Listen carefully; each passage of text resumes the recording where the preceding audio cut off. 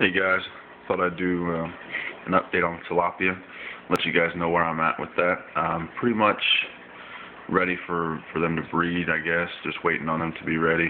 They're doing a little dance quite a bit. What I've done here, that's the male, and I've actually had to take the fish out of the tank and flip them over, and using this image that I got off of auburn.edu, you can see the differences in the male and female tilapia, and I used that to identify male and female. So what I did was I chose that male and then 4 females, and they have places to hide. I got that little 4-inch PVC pyramid thing that I created, and there's a flower pot in there that I weighed down with some rocks, and then just some gravel. You can see there's a pit that he kind of dug out, and he's been chasing the females around like non-stop, and now finally the females are actually starting to,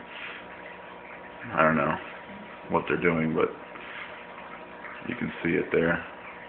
Anyway, so that's kind of just an update on how that's going. If I'll post this, and then if they start, if they do their thing, I guess I'll do another video and maybe try and